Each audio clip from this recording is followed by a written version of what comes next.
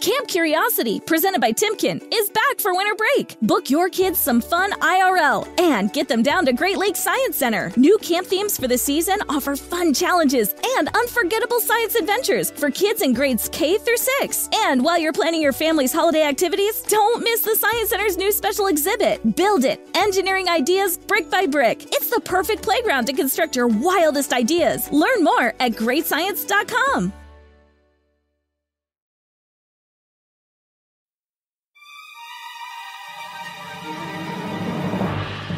Yeah, but he's like, all right, well, I'll play along with giving this man half of my company for now. For now. But yeah, a contract that says until I count to 100. I mean, to be fair, you and Heath kind of did that with me, so I don't know how much you need to judge Timothy. They should have given you a physical and a blood test like they do. You should have. It's mostly syrup. God-awful movies.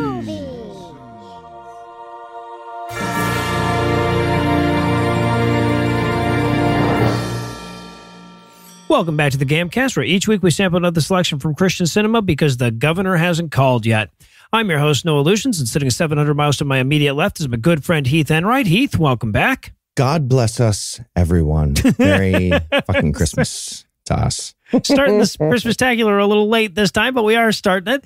And sitting 900 miles to my northeast is my bad friend Eli Bosnick. Eli, how are you this fine afternoon, sir? Christmas-tacular. Christmas-tacular. Fuck yeah. Abridged Christmas-tacular. Sorry, too many shitty movies came out at just that moment. So tell us, Heath, what will we be breaking down today? We watched Mr. Scrooge to See You with an exclamation. So like, to see you or something like that. It's the story of A Christmas Carol by Dickens, sort of. It's that minus the story of that story plus time machine, cheese, and incest is what I remember. Yep. You're making it sound way better than it is. I was going to say, that's a way better pitch than we actually enjoy. It's the worst possible time machine, cheese, incest movie you could possibly make. They did. Yeah, somehow bad versions of all those things. Somehow. And Eli, how bad was this movie? Well, if you loved your church's production of A Christmas Carol so much that you just had to make those actors improvise a sequel at gunpoint, you will love this movie. Also, you made this movie, probably. Yeah, probably. So, yeah, because this movie was born when 21st century authors looked at a 19th century morality play and said, if only it were more heavy-handed, right? It's a little too subtle. Yeah. Too subtle, this movie. So is there anything you just want to nominate this one for being the best at being the worst at? Yeah, I'm going to go with best worst. What to get excited about if you happen to time travel into the future from the mid-1800s to Okay. Absolutely. And that happens in the movie, and the character who does that gets way too excited about the dumbest things. It takes like most of the movie before they finally realize something from the future that would be weird and exciting, like electricity. Any electronic would have been good. Yeah. But they go with like ketchup and tea. It's so stupid. And at one point, hot dogs, which existed back in his fucking time. Already existed, yeah. Already existed. Real problem there. Now, I will say, Heath, I don't know if I can go there because what was the movie we watched where the guy came back, like came into the future and spent all his time lecturing people about how mannequins were going to make little boys whack off? I feel like we've seen better, worst, but yeah, it was pretty bad. Yeah. I'm going to go with best, worst, long-form names. Ooh. For some reason in this movie, everybody had the full-on 3-syllable version of like Timothy, not Tim, Ronald, not Ron, Matthew, not Matt. It's like we were an effeminate bad guy in an 80s movie. Hello, Timothy. Definitely. And Heath already teased this one, but I'm going to go with best, worst, long-tail marketing to Heath in your movie. Well, we'll talk about it when we talk about it. We'll talk about it. Yep. They don't do it right, though. It's fine.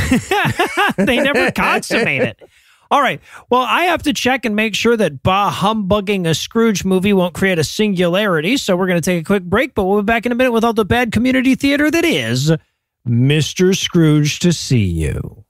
Hey, Grandma, just wanted to say happy Hanukkah, happy birthday, New Year. Bye. What do you mean, who is this? I don't have the time for this. Hey, Eli, what you doing? Yeah, we heard you yelling from downstairs. Did you remember that Firefly is canceled again? No, though I am still mad about that. No, I'm trying to make all my Christmas calls, but with my plan with Big Wireless, it's costing me a fortune. Well, why don't you switch to Mint Mobile? What's Mint Mobile? Give yourself the gift of insane savings this holiday season with Mint Mobile's best wireless deal of the year. Right now, when you switch to Mint Mobile and buy any 3-month plan, you'll get another 3 months for free. That's 6 months of premium wireless service for the price of 3. Mint Mobile lets you order and activate from home while saving tons on phone calls starting at just $15 a month when you purchase a 3-month plan. Seriously, I can't think of a better gift than turning an overpriced wireless bill into just $15 a month with Mint Mobile. I don't know, Noah. I don't want to have to change phones, and I love to talk and text. Well, with Mint Mobile, all plans come with unlimited talk and text plus high-speed data delivered on the nation's largest 5G network. Plus, you can use your own phone with any Mint Mobile plan and switch easily and effortlessly with eSIM. Wow, that does sound good. Where do I get that deal again? For a limited time only, buy any 3-month Mint Mobile plan and get 3 more months free by going to mintmobile.com/GAM. That's mintmobile.com/GAM. New customers only. Additional taxes, fees, and restrictions apply. See Mint Mobile for details. All right, guys, I'm in. If only you guys had come upstairs before I called my Uncle Steve with my condolences/birthday wishes. Feels like those don't go well together. Yeah. They did not, Heath. They did not. Mm-hmm. And when you were like, whoa, I almost lost it. Whoa, yeah, dude, thank you. Thank you. Okay, everyone settle down. First of all, congratulations on an amazing run of the New Baptist First Communion production of A Christmas Carol. Heck yeah. Ooh. But, you know, guys, I've been thinking, I love A Christmas Carol and everything, but couldn't this story be a little more Christian? More Christian? I mean, yeah, you know, it's about a heavily Jewish-coded guy who is visited by a triune spirit and they save his soul. But what if that's too subtle? Yeah, it is a little vague. Right, yeah. And you know how sequels to classic literature and stories are always amazing? Obviously. Air Bud too, of course. Yeah, well, what if we made a sequel to A Christmas Carol that was just much, much more obviously about Jesus? Yeah, plus we already have the costumes. Yep. We could use my mom's real estate office too. Amazing. Guys, we're going to write the Christmas Carol movie that Christians have been hoping for. And incest in it. Yes, it will also include some incest. It will, though. Nice. High five. Toy train? No. Moon boots? Lame. Hey, Santa, what are you looking for? Oh, hello there, Twinkle Toes. I'm just trying to find a proper gift for all my atheist friends for Christmas. Oh, that's tricky. Well, why don't you get them tickets to GodAwfulMovies live in Orlando, Florida on March 2nd? Wait, GodAwfulMovies is doing a live show in Orlando, Florida on March 2nd? They sure are. And as of this recording, there are still Platinum Night and VIP meet and greet tickets available. Oh boy, I bet their Southern listeners are excited. Everyone's excited. Get your tickets at GodAwfulMoviesLive.com or check the show notes for this episode. Thanks, Twinkle Toes. Now to figure out what to get my Jewish friends. I didn't know you had Jewish friends. Sure, who do you think does our marketing? Oh, man, that's problematic. You are. And we're back for the breakdown, and we're going to start off with a logo for Salty Earth Pictures. I feel like they don't know what Salt the Earth. They've definitely thought like Salt of the Earth. Yes. Can you believe no one's taken Salt of the Earth pictures? Yeah. But what they're saying is this movie will ruin the art of cinema for all that's come after. Yeah. By accident, because they're stupid. And can I say? Nailed it. Yeah, Nailed it. That was the intention. They got as close as they could. I kind of am okay with there being no movies because this movie was made. So we get this, we get the credits, we get this theme. So the credits are like they're stalling, right? Like they are embarrassed to show us the movie and they're hoping we'll leave. Can we just get an act of Congress? Credits are at the end. Right. That's just put them at the end. This is what we did at World War II. This was part of the Accords. We created the UN and credits go at the end of the movie. You would have thought, yeah. Politics is too polarized. This is the problem. This is what happens. This is what we can unite around. Absolutely. So we cut to, it's London. It's 1844. don't let the blinking red light on the side of that building fool you. It's definitely 1844. NFC security access on their buildings in 1844. I mean, there's going to be time travel, so I guess there's some people going back. Sure, I guess. I don't know. This movie is a wild combination of like school play sets, actual locations that their grandma said they could use, and like the backstage at the local high school. It's a real weird mix of product integrity here. Yeah, right. And effects, right? So, because this is where the ghost of Jacob Marley rises up in just like effects straight out of Night Trap. Fuck yeah. And he's like, hello there, everybody. Please ignore that blinking red light next to me. I'm going to do a ghost lesson now to that guy Scrooge again, because it's a year later. Yes.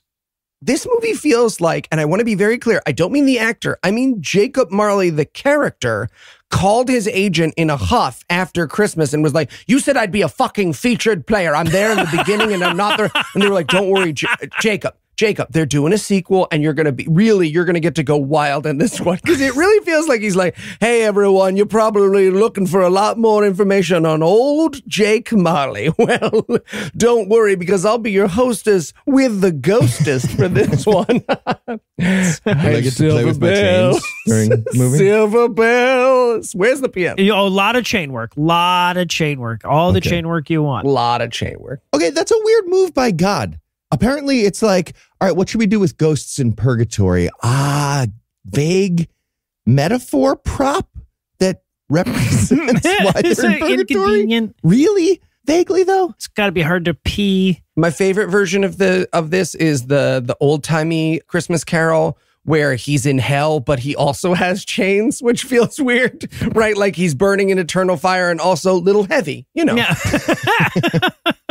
I like that the chains jingle when Jacob Marley, the ghost, zoops in and out of places. And it's like magic ghost enter, but also like clink, clink, clink, clink. Yeah, like when you put a bell on your cat. Yeah. So, and also one of my first notes on this was that words could not describe how poorly mic'd it is unless they were as poorly mic'd. But apparently that was on purpose. They actually have good microphones. This was an echo thing they were doing because this is a dream sequence. Or a ghost voice thing. It's a a ghost dream thing. Yeah. So and then in the ghost dream thing, Ebenezer comes across a door with a sign hanging on it that says, come in and know me better. And this sign was like clearly printed on ye olde Hewlett Packard printer. Yeah, it has the ye old dot matrix rip signs on it. So, also the door isn't attached to anything. That's how we know we're in a dream, right? Yeah. He tries to open the door, and then the ghost of Jacob Marley offers him some keys, but before he can grab him, he wakes up. And he does like just a dream. And can I just say, if you're visited by 3 ghosts and that changes your life, you're probably not like, it was probably nothing when you get visited by the 4th ghost, right? Like at this point, if you're still dismissing ghosts, it's like dementia rather than skepticism. So Scrooge runs out of the room for his morning ablutions, and Marley, the ghost Marley, rises up through the floor and does a little like last time on exposition. Yeah, he's doing fucking flavor. And he's also adding shit. He's like, hi, I'm Jacob Marley. You're probably wondering, what was my favorite ice cream? Well, I'm glad you asked. I'm a Rocky. Oh, no, I need to. Nobody asked that. Okay, well, I'll just tell the fucking story of Christmas Carol. Pieces of shit. So, and I also want to point out that like at this point, we were 6 minutes in, I got my second auto ad. And I'm like, Eli's making me watch this to try to normalize Dear Old Dads. I just want you to give Dear Old Dads a try. And I feel like if I show you a movie with ads every 10 seconds, you'll list to one that has 20 seconds. Right. So Scrooge comes back in post-ablutions. He's excited as all hell about Christmas. Marley's still monologuing on us. There's a part here where he raises his finger and a purple light moves the toy boat on the mantle. Okay, so Jacob Marley, post Scrooge's salvation, Jacob Marley is now Scrooge's bitchy roommate? I guess. Just fucking labeling the food in the fridge, Jacob, do not eat. And it's like, we're the only two people who live here, man. If you don't want me to eat your food, just say it. Seriously, Jacob needs to get visited by like the ghost of passive-aggressive future, past, and present to like teach him a lesson. I literally wrote in my notes, Jacob Marley has been resigned to the position of Ebenezer Scrooge's naggy 1950s housewife. Yeah, so he's doing his bits. He's doing a lot of shtick, right? He's like, Ebenezer starts singing, and he goes, oh, his singing is bad enough to raise the dead. No pun intended. I'm like, yeah, no pun achieved, man. There's no pun there. You're just... Because I'm dead, if you think about it. I mean, to be fair, I kind of empathize with Jacob Marley here, because if I was a ghost sent with one very specific exposition power and 365 days later, I'm still fucking hanging around being like, I don't know what to tell you, man. We did it. We did it. Mission accomplished, right. everybody. Yeah, what should I try jumping upwards? Do I need to jump? So then we cut 169 years later to New Britain, Wisconsin. When I saw the cars driving through the snow, I thought another ad had started. But no, the story is told in multiple centuries. And we're going to open up on a bunch of unhoused people eating at a diner. Mm-hmm. I couldn't tell that they weren't just Wisconsinites because, they had a lot of coats on and stuff. But. Right, exactly, yeah.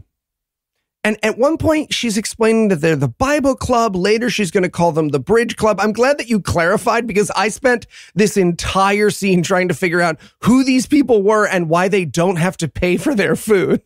Right, yeah. So we're going to meet our main character, Belle. She is the owner of Belle's the Dinner Bell. Very clever. And she gives away free food to all of the homeless people nearby, and is going out of business because of that, right? That's what we're establishing with this scene. And look, I think that's a great thing for anyone who owns a food establishment to be doing, but I don't think they need to bring their shopping carts full of shit into your restaurant. I think you could, get a bike rack or something, couldn't you? Well, right. So we meet Petra here, who is the eclectic diner worker. Sometimes she's Sassy a Mexican. server. Sometimes she's a cook. She wears a lot of hats. Right. Yeah. But mostly she provides a Spanish accent, which everyone else in Wisconsin was pretty sure was hilarious all by itself. I guess. This actor was like, I'm Filipina. It's fine. Whatever. Yes, 100%. All the other actors were like, oh man, you're so funny. And she was like, I just say the line. I say, I don't want them here. Yeah. And they were like, oh, you kill me. You kill me. Yeah, but Petra's like, maybe we should kick them out and since they're scaring off all the paying customers. And she's like, no, Matthew 25, motherfucker, religious movie.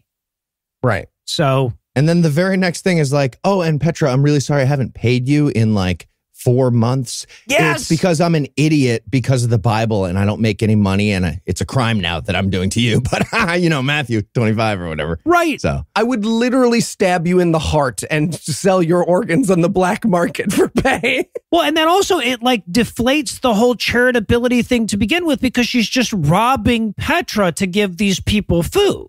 Right. You can't enslave one person to feed the poor. That's definitely, I mean, look, it sounds like it would be in Matthew, but it's definitely not in Matthew. It's a weird trolley thing that apparently the Bible has no dilemma with, but still, bad. No, can't do that.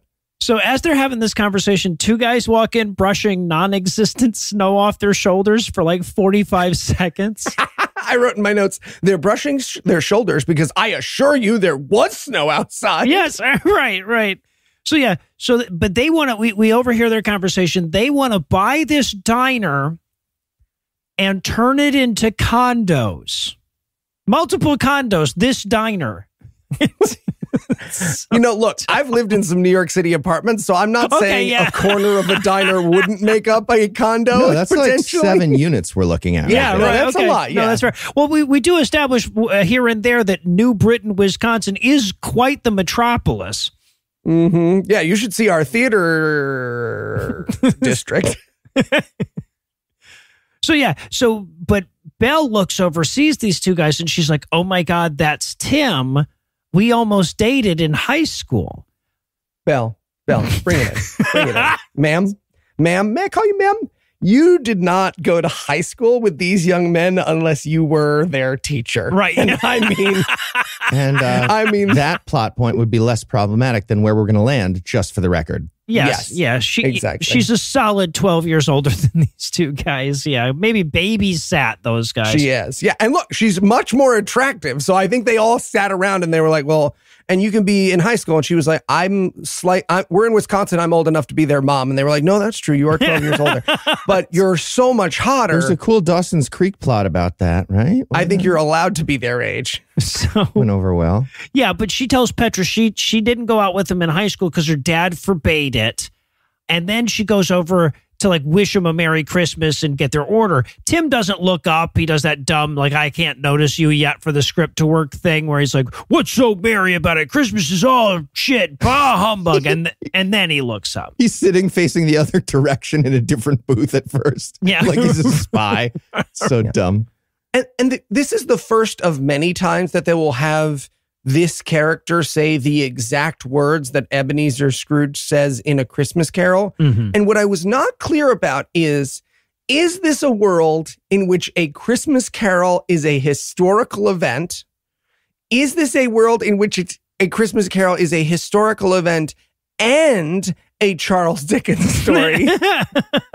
Or, weirdest of all, is this a world in which it is just a Charles Dickens story, but when it turns out to be reality, nobody's particularly miffed by it? Yeah, I feel like it's got to be A, but once or twice it slips into B. Yeah.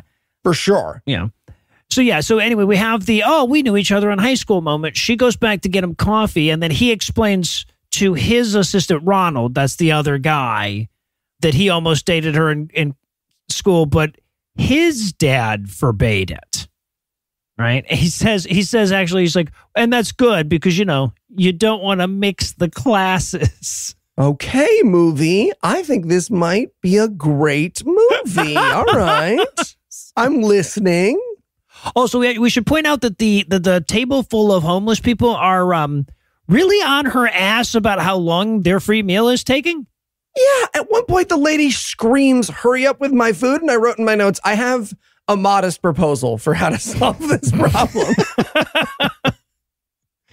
It's a popular thing at a lot of restaurants, that proposal, for sure. Yeah. So she comes back, she goes to give them their coffee, and this is where Tim explains that her restaurant is loaded with debt, and he now owns her mortgage. There's this incredibly lazily written line where she's like, yeah, I'm behind on my mortgage, but I've been working with Mr. Brown at the Main Street Bank. What? You mean like working to make money because you're like 8 months behind on payment? No, I just talked to him about how I'm 8 months behind on mortgage payments. That's what she means. Yep. They should foreclose on this stupid diner that makes no money, for sure. Yes. Again, like some movies get this right, which is not, there's a thing that I bought, which is a house, and there's a structure for buying houses and buildings. And when you don't pay it, that's like stealing said thing. But you're supposed to make the old man McGaggly be like, I'm selling your mortgage to big, murder puppy or whatever. You can't just be like, no, it turns out you can't have this restaurant for free. Right. No, she's 8 months behind on the mortgage. She hasn't paid her server in 4 months. This is one of those instances where it's like, yeah, the invisible hand should strangle this fucking business. This makes Seems sense like everything's in this working moment. out. Yeah. But he explains that she has until December 25th to pay up or they'll foreclose. Which is weird because I feel like when you're 8 months behind on the mortgage, you don't need an additional 10 days of notice to foreclose. Right. They like to do big, impactful, magical dates. Right. You know what You gotta I mean? pick I a think good that is day. something banks You don't like wanna to just- do. Yeah. Oh man, if you go up on your mortgage in January, they are fucked until like March. It really sucks. They're trying to do it on Valentine's Day. It really fucks with their business. So Belle goes to the counter and she tells Petra about the inciting incident there. And Petra goes to, we should murder him even quicker than Eli would. Fuck yeah, she does. She's like, immediately, she's like, so rat poison in the coffee? And I'm like, fuck yeah, Petra. Immediately. And she's like, hey, not a murder solution. And she's like, diarrhea medicine. And she's like, you have too many crimes as your first option. And so fast each time before I'm done with the question, rat poison. Like, you had it? Ready? I like Petra. Petra, I like her, rat poison. I like her initiative, but just take the unemployment and find any other job that pays you, maybe. One that pays you money would be great and has customers. You can also kill this guy, but like separately. I don't like him either. Do it for a different reason. Also, Belle says he's so rude. And I mean, look, maybe it's just because this guy is an absolutely terrible actor, but the thing he has said is, hello, I own this building. You haven't paid your mortgage. Yes. Right. And you have to do that now. Yeah, but he bumps into the bell on the wall, so he's a bad guy or something. Right. Yeah, so unclear. Yeah. Yeah. But right. So he comes up to pay for the coffee and she says, you know what? It's on the house. And he's like, all right, but giving away free coffee is the whole fucking reason you can't pay your mortgage. And I'm like, you're being an asshole. But no, that is you are correct. That is the problem. Yeah. The giving away free food at your food restaurant is the problem. Yeah. Like, he's not wrong. And we should point out here that Ronald, his assistant, the other character's name is Tim. Ronald is trying to be nice the whole time, but Tim won't let him. I just want to point that out because it never amounts to anything or matters in any way in the fucking story. Ronald will walk into the final scene of this movie, and every one of our notes are like, who the fuck's that? Yeah. Oh, it's Ronald from the first movie. And then she turns to Petra and she says, remember when you said things couldn't get worse? Well, they just did, except she didn't, so that's fucking hilarious. So then we cut back to Scrooge. He's waiting. He's excitedly waiting for Bob Cratchit to get to work so he can give him his Christmas present, right? And he's doing this stupid fucking I'm going to fire you prank again. Like, we saw you do it in my head in the intervening year.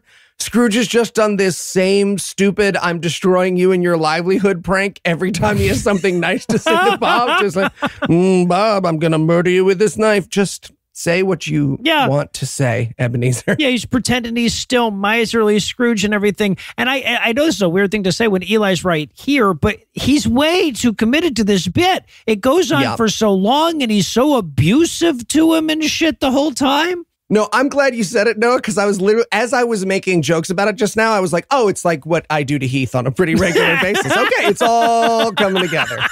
The bit goes on until there's crying. That's what's on it's on the whiteboard. Until he finds love. Yeah, so he's like, it's no longer suitable for you to remain under my employ. But that's actually his way of saying that he's making Bob a partner. And the busy won't be classic Jape in his employ anymore. You thought you and your canonically very sick son were destitute, but actually now you have a partnership. Yep. Guys, we should do this with our bookkeeper. We should just call Julie on Christmas and be like, you're on the podcast now. You think she'd be down? I bet she'd be down. No, I think you're right.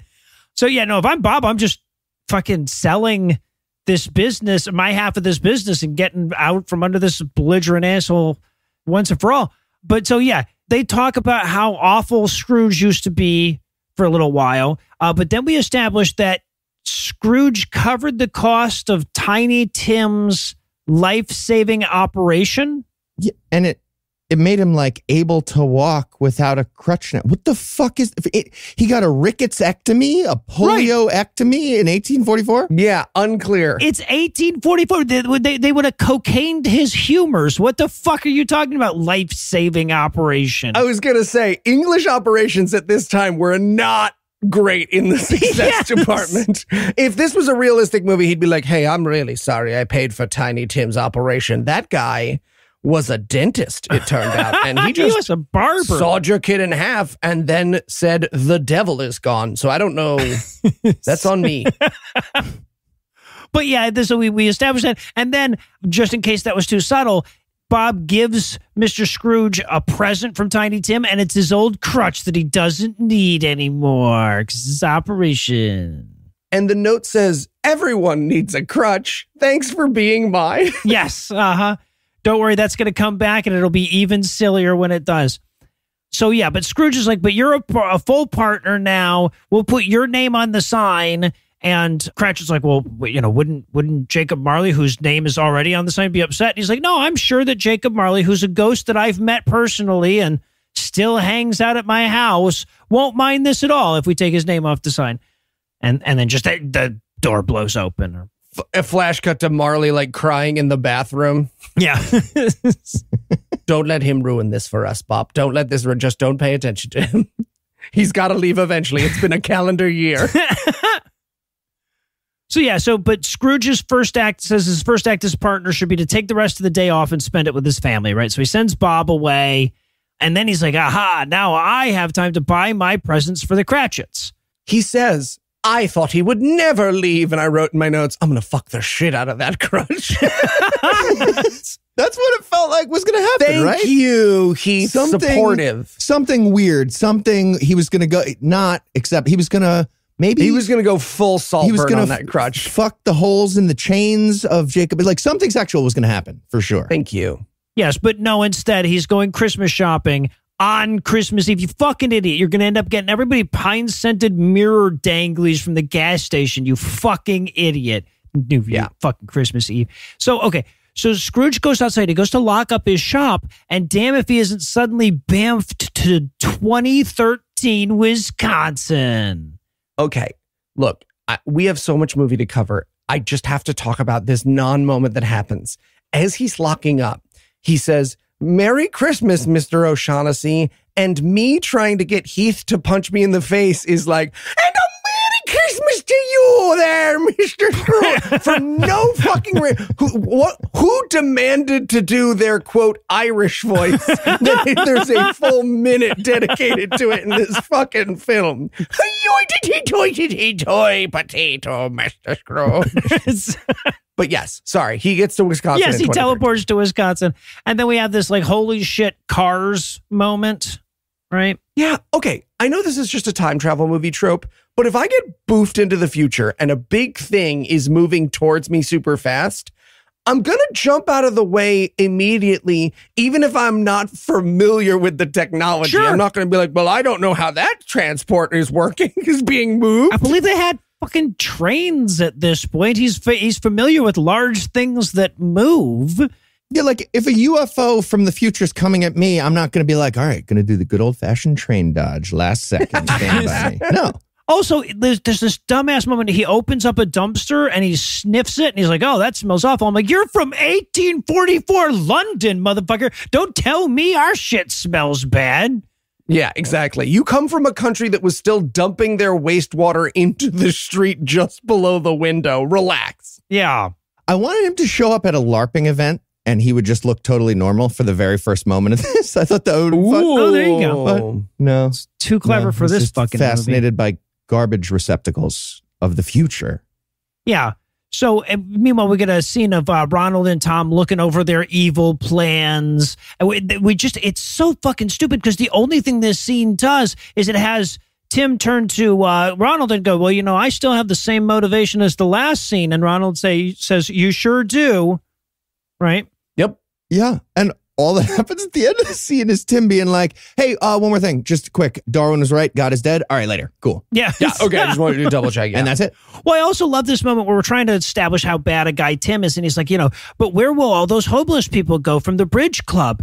And I'm like, they live under a fucking bridge right now. Right? It's not like you're kicking them out of housing. You're kicking them out of not having a place to go. Unless it's houses, it doesn't fucking much matter, does it? Right. Also, just a quick reminder that the Christian agenda of the solution to homelessness being that individuals are going to do charity work is just so you won't make systematic changes. Yep. Just a quick reminder, just a quick reminder. It's good to do good stuff, but the reason that they're telling you is because they don't want you to vote for Joe Biden in November. Just a quick reminder. Just a quick reminder. It's important.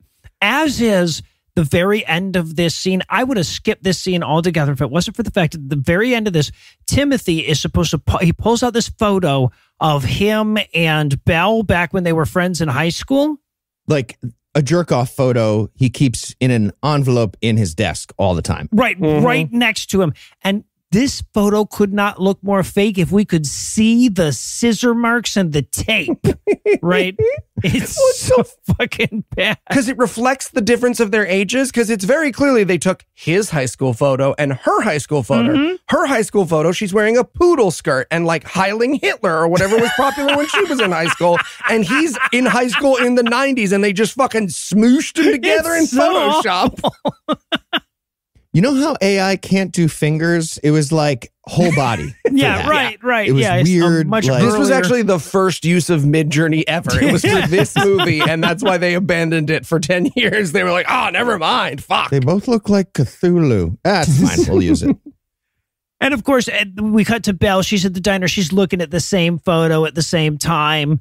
Petra comes in. She's like, fuck that guy. And I'm like, yes, fuck Petra. You sure you don't want me to kill him? I have still the rat poison. So as they're having this conversation, Mr. Scrooge shows up in their diner. What's he doing there? So he was like, all right, I guess I must have time traveled. Gonna grab lunch at this diner now. Right, yes. And he walks in. I mean, Heath, you're acting like that's not the first thing you would do if you got to the future. You would bash your way in. I would be like, future burger now, future burger. A better diner. This one. Well, that's true. Yeah, right. Inflation, you wouldn't have any money. You'd be worth like, you couldn't afford anything. I'd talk my way in. But yeah, come on, it's Heath. He'd talk his way. That's true. Yeah, no. So he comes into the diner. We get the first real example of Heath's best worst, where he walks into this diner, sits in a chair, and becomes fascinated by a ketchup bottle. Hey, man. So had bottles. There's light bulbs everywhere. Right. You're from 1844. Focus up. Yes. Light seems to be appearing from unknown sources in the major change to human life that happened after I died. But look at this bottle. It's squishy. Yeah. It's exactly like the bottles I have, but when you squeeze it, it's not broken. Right. Let's explore this motherfucker. Well, and then they go for what they're pretty sure is a hilarious moment where as Petra comes up, he squeezes the bottle and the ketchup comes out and he's not expecting it. And he doesn't even say that's never happened to me before. They don't lean into the ejaculation joke at all here. No. So it's just, it fails. If I find something, I don't know what it is. I don't squeeze it generally, though. Okay, well, that makes one of us, Heath. I found this very relatable. That's first instinct? Absolutely. Squeeze it, rat poison. Yeah. Right away. Squeeze it, everything. rat poison. That's your answer for everything. That's what's crocheted into that pillow on my couch. You've seen it yourself. That's true. Yeah, so he's trying to ask Petra the year, but he's beating around the bush as though he's about to broach the subject of a threesome with her. Oh my God, this is where the movie became truly unbearable, right? Because up until now, it's kind of bad and low quality, but this is where the writer was like, all right, time for me to do some of my classic comedy writing skills.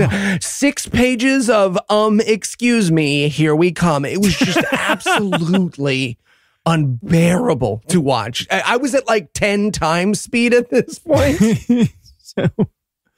All right, yeah, but she Desi Arnazes her way back up to the counter, and she's like, you got to deal with this weird guy who's asking me the fucking year. So Belle goes out to bring him tea, and she's like, you know how we could make Eli hate his time on Earth even more? We could start doing Shakespeare back and forth, me and this actor playing Scrooge. Okay, this was great. Hey, everybody, we found it. We found the only way this could be worse. I wanted Shakespeare to run in through the door and be like, happy. And I also traveled through time to tell you two to shut the fuck up. Because I'm here now. And shut up.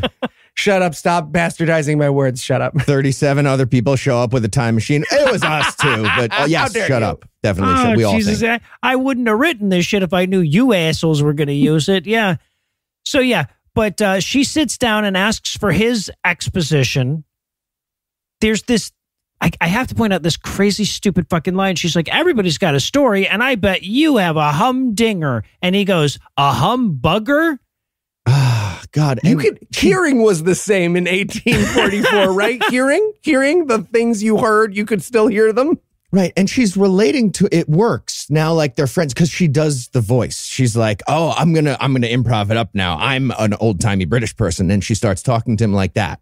Yeah, she starts doing Kramer's British accent at him. Yeah. Just so clearly the writers were like, when the time travelers show up, the heroes of the world will be the drama kids who can do an accent, but not really at all.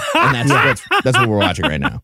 And this is where I want to talk about a feeling that I had through watching this, which is, I don't know if you've ever seen something and you're like, oh, that's the worst part of me, that thing I'm watching. This scene was like, I am 2 conversion concerts away from being the comedy relief in this movie. There's a parallel universe like right the fuck up next to ours where I'm in this film. Oh. It was deeply uncomfortable. Also, I have to point this out too. The actress playing Belle has resting, "You missed, that's my asshole, and I'm way more into it than I expected to be" face. The look on her face at all times is so bizarrely surprised. I don't know.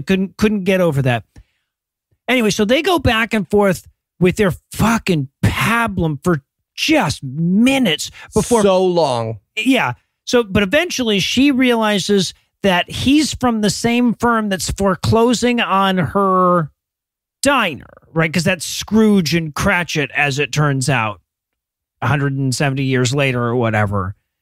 And she decides that he must be a spy. Yes, he's a old-timey Exactly. What would like a corporate spy to from what end? The mortgage For bank whom? that is going to foreclose needs to send a spy to the diner to like gather information that hasn't paid in 8 months. And if they did send a spy, why would he pretend to be an old-timey British guy from the 19th century? Okay. Perfect crime. Can I say that? Thank you, Heath. That is actually a perfect crime because I will say a corporate spy who was like, I'm a time traveler. I would be so thrown off. You wouldn't be close to corporate spy. By the I'm a time traveler gambit that I would be like, yeah, I mean, here's the accounting reports for the company, but I'm sorry, you think you're from the past? Yeah, so he leaves. He takes her foreclosure notice for some reason, and for reasons that just baffled me deep into the night last night, he asks Matthew how to get to the offices of Scrooge and Cratchit. And Matthew is one of the homeless guys from earlier. And we have to establish that this guy's a character here. So we watch him give directions to Scrooge for minute 45.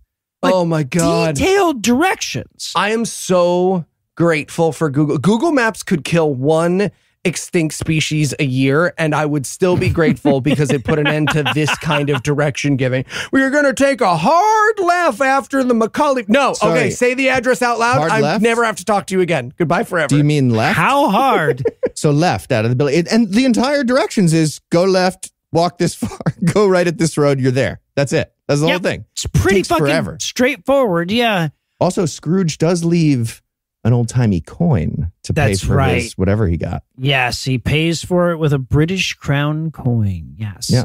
I was like, that's probably worth a bunch. And they actually try to explore this later. It doesn't help. And they get it, they get it very wrong, and it doesn't even work within their movie. All right, well, I'll tell you what, if I waited for suspense, we'd never get a break, so we're going to take one right now, but we'll be back in a minute with even more of Mr. Scrooge to see you. Mon podcast vous play? That's right, podcast listener. It's me, Eli Bosnick, and that language you just heard me speak was Indonesian. Nope. French, sort of. And the reason I'm here to tell you the second best way to learn a language is Babbel. Eli does not use Babbel, for the record. No, Heath, I don't. But 1 in 5 Americans have learn a new language on their bucket list. If that's you, check it off the list this summer with Babbel. Because with Babbel, you start speaking a new language in just 3 weeks. Or as they say in Russian, spani kopita. Also, no. Nope. Instead of paying hundreds of dollars for a private tutor or fooling yourself with language apps that are a little more than games, Babbel's quick 10-minute lessons are designed by over 150 language experts to help you start speaking a new language in as little as 3 weeks. Plus, Babbel is designed by real people for real conversations. All of Babbel's tips and tools for learning a new language are approachable, accessible, rooted in real-life situations, and delivered with conversation-based teaching. It's true. I used Babbel to brush up on my French before a recent trip, and Anna used it to get her Swedish ready just a few months ago. She did. The speech recognition really helps her pronunciation, and the lessons are useful for real-world situations. And here's a special limited-time deal for our listeners to get you started right now. Get 55% off your Babbel subscription, but only for our listeners at babbel.com/awful. That's 55% off at babbel.com/awful. Spelled BABBEL.com/awful. Rules and restrictions may apply. Babbel. Perchak wanna have 'em. Pretty sure that was just nonsense noise. How dare you speak that way about Congolese? Nope, not Congolese. oh dear, it's almost Christmas and I must get my shopping done. Seriously, you're shopping again? Oh, hello, Jacob Marley. Hi, Ebenezer. So, who are you shopping for? Oh, you know, the village children, perhaps Bob Cratchit. Bob Cratchit. Again, you know what? Why don't you just marry him, Ebenezer? Look, Jacob, I don't know what to tell you. I have the Christmas spirit. Shouldn't you be, well, I don't know, gone? And there it is again. I have the Christmas spirit. Why are you still here? I don't know, Ebenezer. Maybe my unfinished business is being appreciated, in which case I think I'm going to be here for a long time. Seriously, I cannot have this fight again. Just admit it. You used me to get the Christmas spirit, but you don't want me around anymore. It's not that. It's not that I don't want you around anymore. I just don't know why you're here. Wow, and you don't hear how hurtful that is to me. Mr. Scrooge, you wanted to see me? Bob, now is not a great time.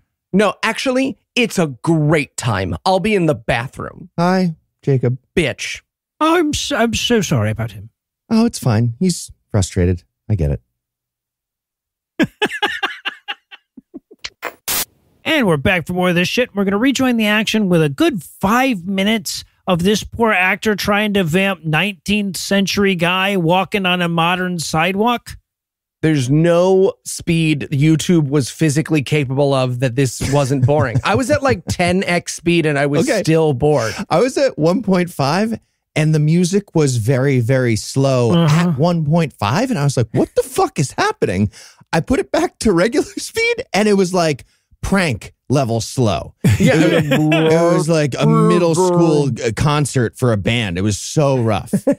Well, and we should point out here, look, the whole man out of time trope is a trope precisely because it's so easy to write jokes around. It's so easy to look around the modern world and imagine what would be funny about a guy from 1844 trying to figure out what this does or what this is. This movie's writers never thought of anything.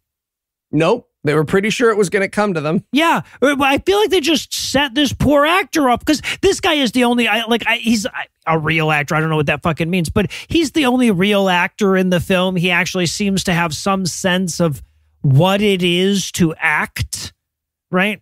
Yeah. So I feel like they were like, no, we have a guy. He was on a real TV show twice. He can just vamp. No, trust me. This guy, he's been a dead body on 2 different CSI shows. He will lead us with. He's our Tom Hanks, let me tell you. Oh, what if we have him meet Funny Steve and he's Santa Claus? Funny Steve, right? Oh, Funny Steve does jokes. Is this the fat red-haired gentleman we've seen in Torrey Martin? Yes, it is. It is. Yeah. At first I was like, Rainn Wilson? Oh no, it's the guy from all these fucking things that's Funny Steve. Can I say, and I feel like we don't touch on this enough, Torrey Martin is too talented for Christian cinema, and it makes me sad every time we see him. That's true and sad, yes. Yep, he's doing his damnedest, but the lines are so bad here. He's got nothing. But yeah, so Scrooge sees him dressed as Santa. He sees a Santa, and he's like, oh, you must be the spirit of Christmas present. You can explain the plot to me. And they spend 5 fucking minutes exploring all the comedy of he sees Santa and thinks he's somebody he isn't. Sorry, was Scrooge visited by Santa Claus in A Christmas Carol? Is that controversial? Something that happened in that? I don't think so. Controversial whether or not. Were they just going for like the pun of Christmas present with present? Is that all they had? Well, so that's the thing, is that he's visited by a giant, jolly, laughing ghost of Christmas present in A Christmas Carol, and then the Muppets Christmas Carol, the ultimate Christmas Carol, obviously made it more canonical. He's not in the red and white suit, but he is like, ho, ho, ho, know me better man. And so a lot of people think that like that's Santa, but it's definitely not explicit. Okay.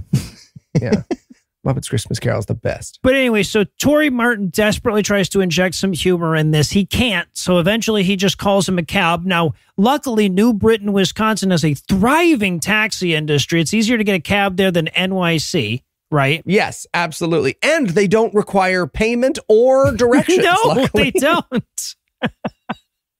He just sticks Ebenezer in the car and they drive off to the next scene. So we get the taxi. It's pulling up at the Scrooge and Cratchit office, right? he goes in, and I guess they keep him waiting. He says he wants to speak to Mr. Cratchit, and he's got to wait forever. Mm-hmm. But they don't show us that, so we just immediately cut inside, and it's like, there's a guy waiting to see you. And I'm like, oh, it's a different part of the time dimension now. All right, sure. Yeah. Well, before that, we get we have to establish even further that Timothy Cratchit is a very evil Scrooge-like character, right? He's walking through the office and he's like, fire Saunders. And they're like, but it's Christmas. And he says, well, then gift wrap his notice. And I'm like, nice. That's pretty good, actually. Saunders is sitting right there as they... He's so close. It's so fucking funny. They just look over, they're like, hey, buddy, you heard that all right? So cool. Get out of here. You heard that, right? That you're fired? I don't really have to gift wrap it now, do I? Because you heard him say that. They go into Tim's office. Ronald is there telling him, oh, man, it's about that time where we have to make our annual charitable donation to the youth center. And he's like, fuck charity. He says, this is extortion. And then he plans to hike up their rent. And now the plot is he's literally trying to shut down the teen center. That's actually happening in this movie. I wrote in my notes, if Ebenezer Scrooge challenges him to a ski-off, this has become my favorite movie. I was furious later when they didn't do a ski-off that I was expecting. Thank you. Right? For sure. Yeah. So, yeah, but then they get done, and Scrooge is tapping on the window. They have this really weird moment where it seems like the writer didn't adjust for the fact that this was going to be a glass door. Yeah, the writer did not know where the camera was going to be when he wrote this scene. So even though Tim... He could have used Tiny Tim's crotch as a pole. Sorry, for the skiing. It would have been great. Phenomenal. Yep. Thank you. There you go. Yes. Come on. Important. Yeah. Would have tied the movie together. But the writer did not know where the camera was going to be. So Tim is looking at Scrooge tapping on the door, and he's like, what's that? And Ronald's like, it's heating vents. And both actors are like, that's not what it is. I'm looking at it. Right. Yes. He says, yeah, no, there's this guy who's come to see you. He says that he's got a very profitable thing to talk to you about. And he's like, all right, fine, send him in. So he walks in and he says, I'm Ebenezer Scrooge. Now, here's how this is supposed to go. In the writer's mind, Timothy now looks from Scrooge to these paintings he's got on the wall of all of the people who were leaders of this company all through time.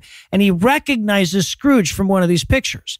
But it's the worst painting ever. It's so clearly someone in the production was like, don't your wife paint? She could do it. The picture looks nothing at all Seriously, like this it's actor. Mr. Scrooge here to see you. He looks over at fucking Cthulhu on the wall and he's like, oh. It's so fucking good. This is probably time travel in real reality that happened. Same person. For sure. It's so fucking incredible because they went and got a bunch of like prop paintings, right? Old Victorian portraits, right? That are painted by people who can paint. And then it pans over to this fucking cardboard high school level, first oil painting. And everyone in the scene is just like, yup, that's the picture. All right. Mm-hmm. It's great. And the director's daughter did not make it after getting out of the hospital. And we're not allowed to say why she was there. So we all, that's you.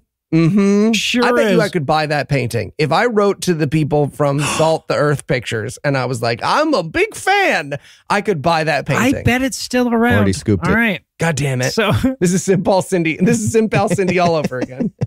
So we cut to the so you're telling me post-conversation wrap-up between these two, right? Where he's like, I'm a little skeptical that you're a time traveler from the future, but I'm sure a little bit of trivia about my company's past will trip you up. Guys, is that all it takes to prove you're from the past is 2.5 trivia questions? No, 3. And then it's time traveler. Yeah, exactly. He's like, wait, when did the company move all the hell way out to nowhere-ass Wisconsin? They're like, when the producers checked to see how much the travel costs would be. Yeah. I think. There's also this, speaking of the paintings, there's also this stupid fucking moment where he looks over at all the paintings and he goes, oh, well, that painting there would be Tiny Tim. And we look at the painting and it's like a 60-something-year-old guy. Yeah. Why would he recognize Tiny Tim, the child he knows? From an old man in a painting. It's the weirdest. There are lots of paintings of people, and he chooses the one that is of an old man who appears to be playing with a set of scales. Yes. Uh-huh. I don't know why that would. It's just the weirdest choice for him to make space work wise. Yeah. What does the movie think paintings are in my head? Great question. Like a magical thing, I think. Clearly. Yeah. So, but ultimately, Tim has Scrooge forcibly ejected from the property. Apparently, this is one of those financial management companies that has a bouncer. Yeah. No, that makes sense. Yeah. The bouncer's American flag tie was fucking amazing. I thought about getting that for Eli for Christmas. Thank you. Yes, I need it for my patriotic events. But Scrooge wanders off for a sad musical number. For so long. It's a montage. It's a montage of the movie trying to figure out what's different since 1844 and eventually getting to, not yet, something electronic. Yep. Not yet, though. Yep. They'll get there eventually. But first we have to look at Belle calculating her bills, looking very worried. Oh, yeah. She's very exasperated. Like, she does one calculator thing, and then according to, I guess, that exact plus minus calculation, the diner's out of money. But like a moment before that, she wasn't sure. And then she was like, oh, it says I lose. Oh, it's a negative number. Shit. Again. Yeah, we watch Tim sadly looking over their shitty fake photo. We see the homeless people all gathered around the trash barrel having a good old time. They seem to be loving life. Mm-hmm. But then we see Belle looking at that coin that Mr. Scrooge paid with earlier, that old-timey coin.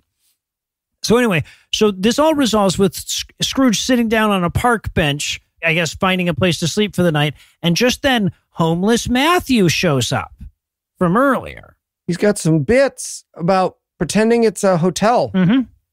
Do you guys want to watch like 26 minutes of that? Oh, yeah, absolutely. I'd love to watch that on 3.5 speed. Oh my God. It's fucking unbearable. Yeah. Unbearable. It's this like we can't talk about anything form of Christian comedy that is just like a car crash in slow motion level of watching it. Oh, but well, and then they get done with that and they sit down and they tell each other the plot back and forth. Again. That we already know. This is the third time this movie has summarized this movie. Matthew sits down on the bench with him. He goes, well, it's too bad that Belle's Diner's getting foreclosed on. Let's expound on that a bit. Well, I'm from the past and now I'm here. But you fucking say, well, then Tiny Tim's going to take the company away. He ends the conversation by saying, I'm here to serve. And that's definitely an offer to suck his dick. I think like so. That's something Scrooge misses. But yeah, but ultimately Matthew gives him a blanket and then wanders off. Scrooge just inexplicably waxes intellectual about the nature of time travel and whether or not he can change the future.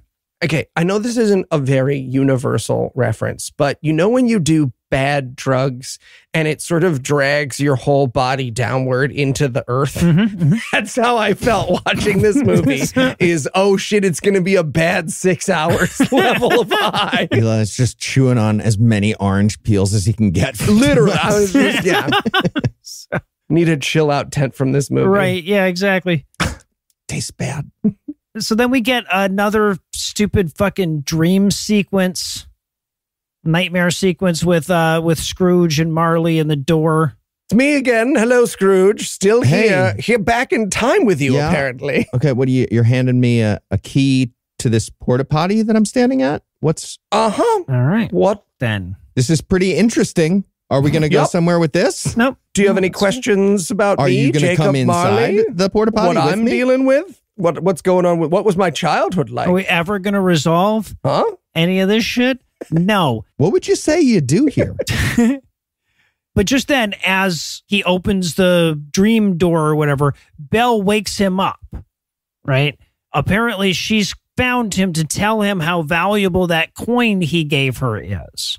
Oh, I love when poor people try to do what a lot of money is, right? Because they're always like, that's a lot of money. That's $8. Or in this case, she tells him that the English pound from 2 years ago is worth $2,000. Yeah, I looked. I saw these for like $250, $300, something like that. So it seems like they're a little off. But also, yeah, in the amount of like, given the amount of money that she needs, it's useless, right? It pales in comparison to her debt. You get like enough of blow to have like a really good night. Yeah, well, that's true. A really good final party at the dinner bell, I guess.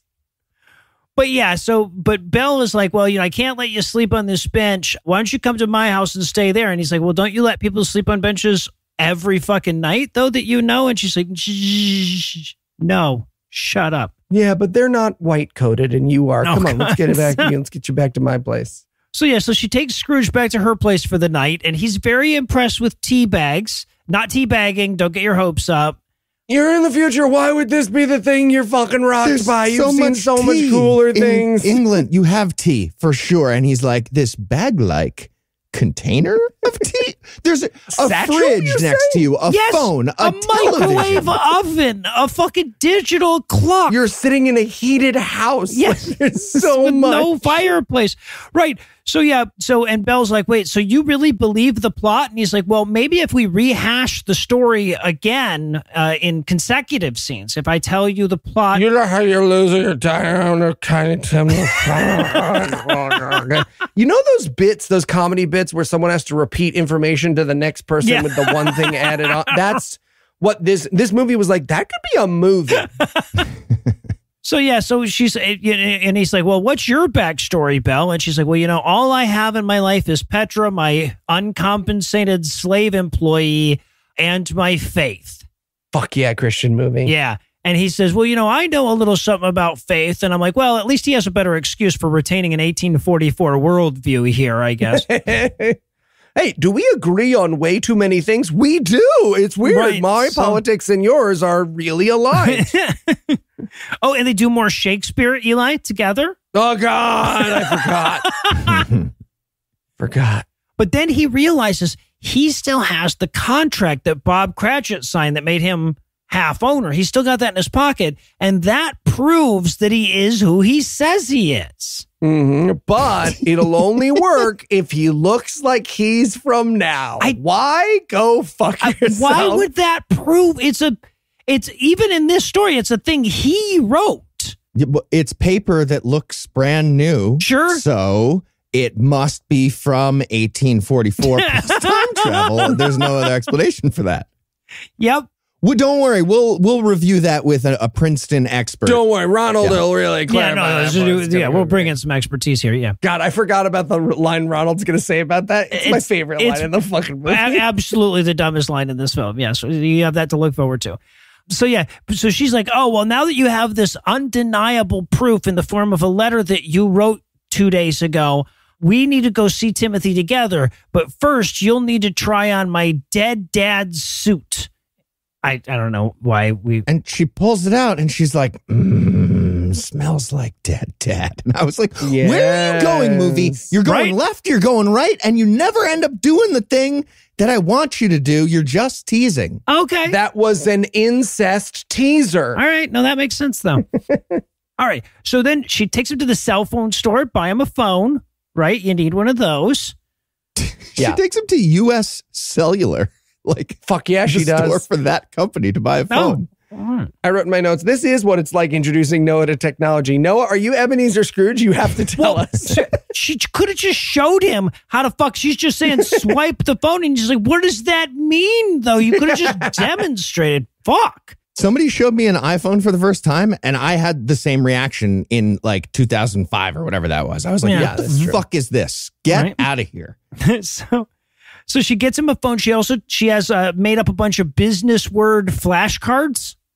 Enterprise was definitely a word in the 1840s. I believe it was. Definitely a word they had. Yep. He learns how to order coffee, modern coffee, right? He does way better than Eli at Starbucks. Hey. He does. He does. That's so fair. much less obnoxious. He does his order here. Well, I wrote in my notes here, I'm like, okay, to be fair to this movie, talking on the phone, spouting buzzwords, and ordering coffee are the only requirements to work in finance, though. She nailed it, right? That's true, yeah. Also, he learned Spanish for some reason. And modern slang, right? Petra's teaching him slang and Spanish. Yeah, no idea. I wanted her to be teaching him murder against everyone else as well. She's like, I just want to teach him 3 ways to kill a man. Not all 50, just 3. So, and then he tries a hot dog for the first time, which again, I'm pretty sure they fucking had in the 1800s. Absolutely had sausages. 100% had sausages. Yeah. You would recognize a fucking sausage. So he's like, what is it? She says, it's a hot dog. And he looks at a dog and he's like, oh no. Everyone in this movie was waiting for a cartoon sound effect that never came. Mm-hmm. So, and then she's like, well, it's time for us to go to see Timothy, but you can't do it in those clothes. You'll need a new suit. And I'm like, oh, we're going to do a fucking Pretty Woman suit montage here? Because I'm in. You turned me away, sir. Big mistake. Right. Huge. Right. But they don't do it. They totally skip it. They skip it. He's just now in a nicer suit. No, she's like, yeah, we'll buy you a new suit. Oh, you know what? We can use that fancy coin that's worth $2,000. And then a moment later, he's in a suit. So they sold that old coin for cash in the Men's Warehouse parking lot and then obviously got a suit. They went to the used coin dealer, ancient coin dealer, got a great price for it, got the price she found online, and then bought a suit with it. Sure, no, that makes perfect sense. But then she's like, get in my car and we'll drive away. And he's like, oh, I'm not getting in one of those again. And of course, we're like, well, then how did you get here? Right. You weren't here before. Also, why would that be so much different than a horse and carriage, which is what he insists on them taking? Yeah. Also, why would there be a horse and carriage there? I don't feel better in my car when I'm driving next to modern cars. I'm not like, oh, old Subaru, nice. No. But they all head to Timothy's office together. And we get the dumbest goddamn line in the movie. So Ronald, the assistant, is looking over the document that he's brought, the contract that Bob Cratchit signed at the beginning of the movie. And he says, well, that I did minor in document authentication in college at Princeton. Yup, you sure did. Well, if you say this new piece of paper is from 200 years ago and he's a time traveler, I guess we have to give him half of this firm. And that is the plot now. Oh, my fucking God. Yeah. So first of all, I have to point out, so they've got the two contracts sitting there. They've got the one that Scrooge just brought, and then they've also got the 170-year-old version of it sitting right next to it. But they don't know how to make something look 170 years old. So very clearly, they put this through the dryer twice. And they were like, crumpled it. We were going to do it a third time, but I think it's going to fall apart if we do it a third time. It will get torn. We didn't want to. It's a papyrus scroll. It's so dumb. Yeah.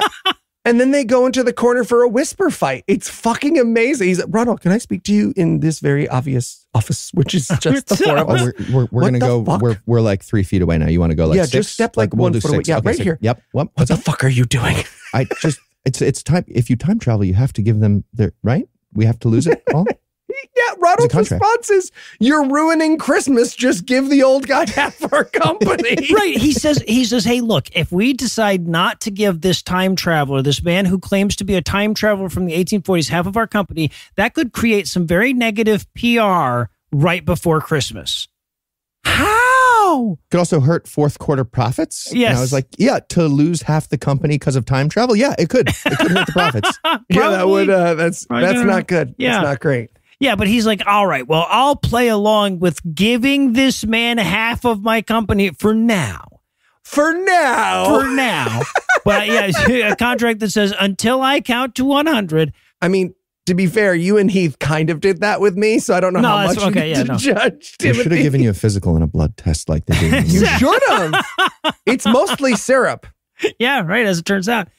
But yeah, but he's like, I want you to investigate, tells Ronald, I want you to investigate Belle and Scrooge and find out what's really going on. So they return to the table and they tell him that, yes, you can have half the company, but you have to take the mandatory blood test and physical that we have for all new executives at their big finance company in New Britain, Wisconsin. This will never come back or matter. Well, yeah, it's supposed to be that they're going to check his DNA against the... Oh, because apparently they've saved a drop of the founder's blood all these years or some crazy I have shit. some blood of our founder. You know what? Hold on to that in case a time traveler ever comes through trying to do some eminent domain shit. This is a great idea. Saint? I don't know. Keith, I need some of your blood for future business reasons. Yeah. And they ask him, they're like, so, now that you own half of the company, what will your agenda be? And he just spouts a bunch of fancy buzzwords. So it's a good thing he learned all of those. Yeah. And then Timothy leaves and I got jealous of him. I was like, I wish I could. I literally wrote, thank God. All right, well, I'll tell you what, we're 2/3 of the way into this movie, and I think it finally has a plot, so we're going to celebrate with a quick break. But first, let me give Act 3 the hard sell. Will Tim give Belle a free building?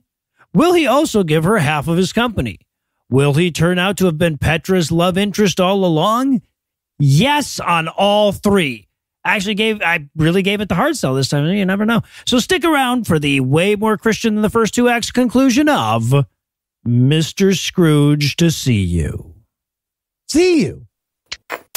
Okay, well, can you think of something on Amazon? Yes, I read your list. Okay, I'll talk to you later. Hey, Eli, what's going on? Yeah, did you ask Wendy's if you could buy one of their old signs? Because it's been a firm no, man.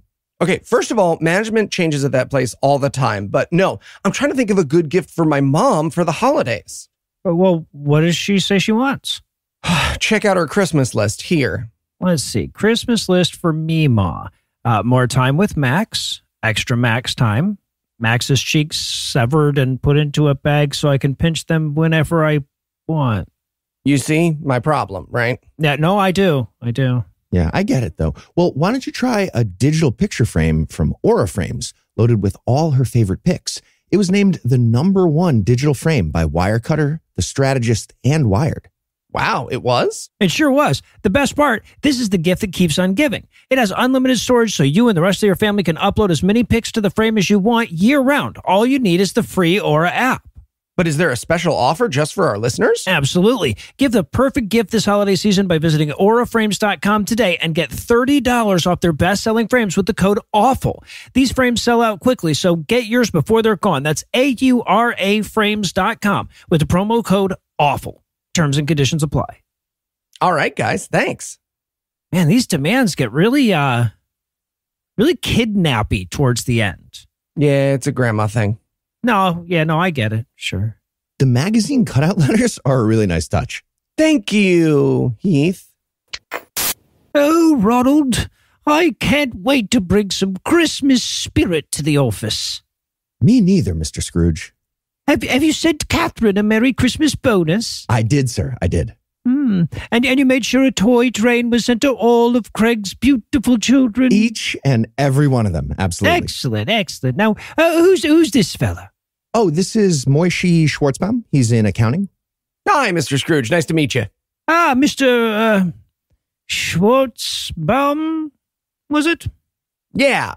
I really love all the decorations and stuff that you've done here at the office. I suppose you do. Sorry? Nothing. Listen, Moshi. It's Moishi, actually. Sure. Yeah, whatever. You're not offended by any of this, are you? Oh, the Christmas stuff? Oh, no, it's fine. I mean, maybe we could put up a menorah, but honestly, I think it's lovely. We most certainly will not be putting up a menorah up.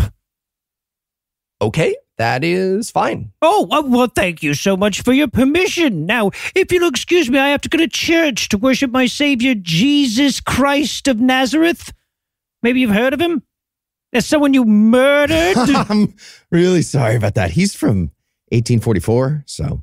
Oh, I just thought he was a Republican. Yeah, that tracks. I'm going to go cough on him. Nice, yeah. I'll help.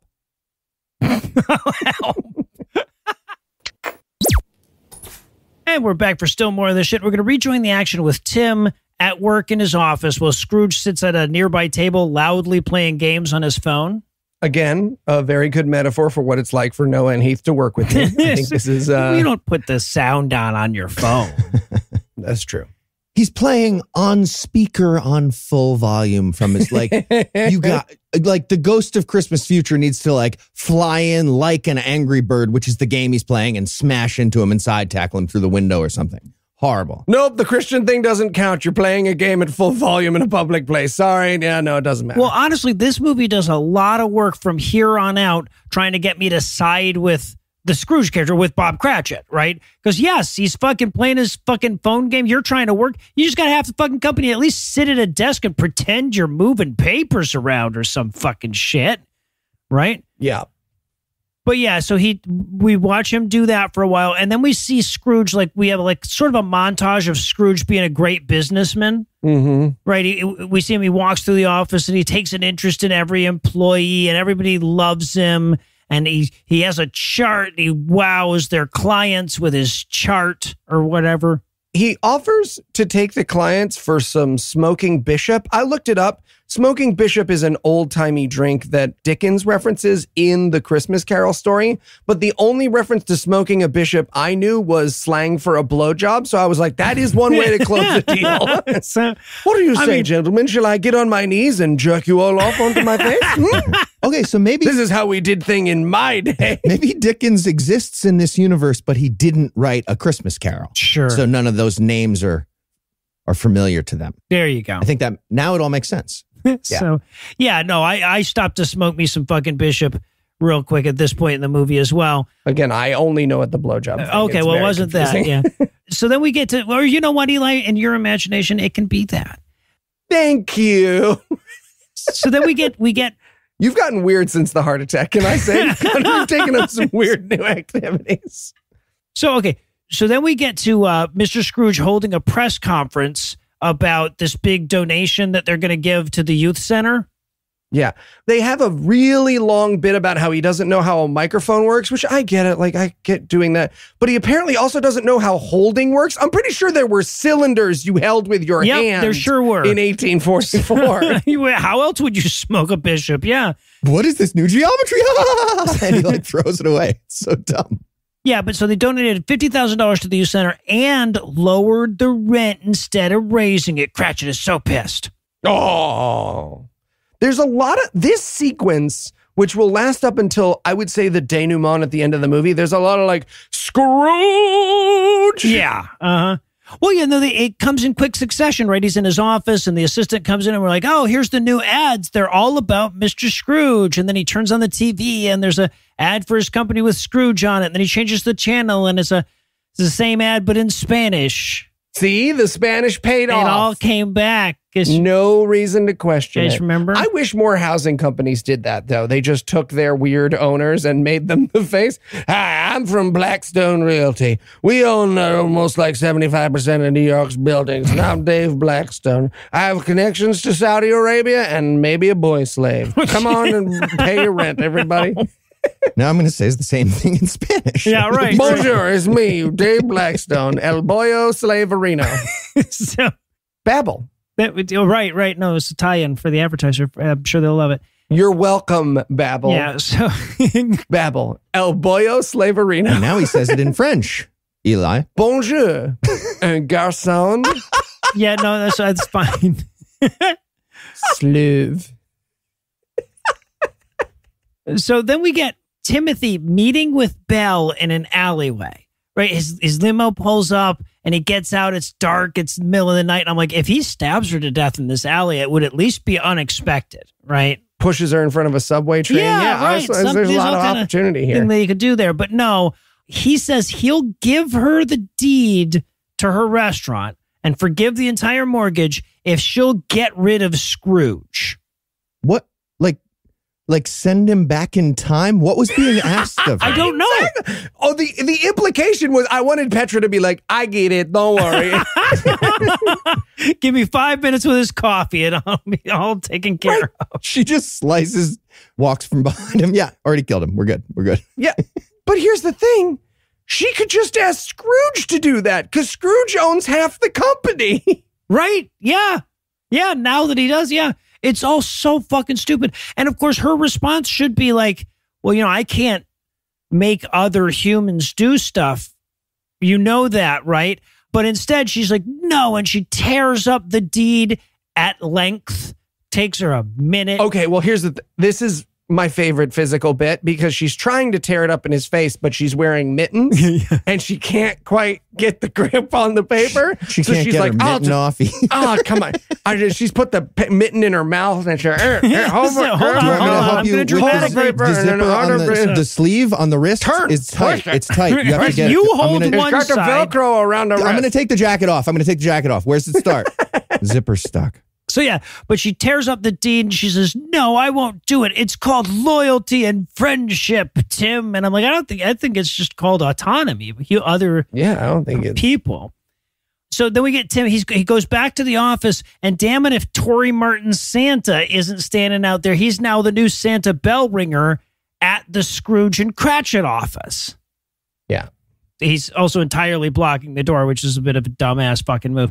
But, you know, we see this because we have to have Timothy get really angry about how Christmased up the office is now. I wanted it to cut to the office and the two Jewish employees just look super uncomfortable. So, yeah. He turns to Ronald and he goes, Ronald, who's responsible for this? And Ronald's like, who the fuck do you think did a giant Christmas thing, man? Ebenezer Scrooge. That's who did it. Obviously, yeah. Oh, and he goes to like give Scrooge a piece of his mind, but on the way he passes Saunders, who Scrooge has hired back and given a raise. Jesus fucking Christ. Scrooge is just bouncing around on a bouncy castle dressed as Santa Claus, dressing a tree. It's great. Yeah. So he goes into the office to tell off Scrooge about all the decorations. And Timothy, once again, he's like, hey, give me back the company card. And I'm like, see, I got a ton of sympathy for this guy. I understand. I've been here. I've been in this place. That is fair. Okay. That's fair. But Scrooge is the boss. He could just be like, no, I am the boss. We own equal amount. He could say to him what I said to you. Yeah. We own equal amounts of the company. You'll have to trick me out of it by throwing an invisible ball like Heath does. Exactly. So works every time. Yeah, but Timothy explains that they can't afford to be married, damn it. That cuts into the bottom line. He has this whole big, long, what good has Christmas ever done speech that he gives. Yeah, and Scrooge counters with, maybe you've heard of a little babe in a manger? Yes. And I just wrote in my notes, fuck yeah, Christmas movie. He goes straight up Linus speech from fucking Charlie Brown Christmas, yeah. And then Timothy, again, as if I didn't like this guy enough, is like, well, your religion is a fairy tale for children, a crutch for the weak. And I'm like, this, at a certain point, you just have to pay me royalties if you're just going to use me in your movies. Thank you, yes. But this movie counters, real line from this movie, sometimes religion is the crutch we need. Yes, yes. They literally call it a fucking crutch. And then, like, angry atheist Cratchit has to be like, I'm an orphan, so I don't know what I'm talking about. No, you're not. You're not an orphan. You're not. Is he an orphan? I don't think he is. I think the movie's wrong about the movie. So he's an orphan, which is why he doesn't understand the concept of love. But Scrooge explains he's not really an orphan because he's Jesus's kid. Yeah. Like, it got really fucking Christian all of a sudden. So Ebenezer goes to leave. Timothy yells back at him, by the way, you die on June 6th of 1870. Bam. Gotcha. It's a good zinger. It is. It is a good zinger. That's solid. Yeah. To be fair. And then everyone in the office looks at him and he's like, I tell you your death dates all the time. Just I tell you, come on. Get back to we work. did that for White Elephant last year, and you guys all thought it was pretty cool. Jewish guy, don't sass me. So Ronald and Cratchit meet later at the diner, right? Because the last time we saw Ronald, he was being instructed to investigate Belle and Scrooge and see if he could dig up any dirt on him.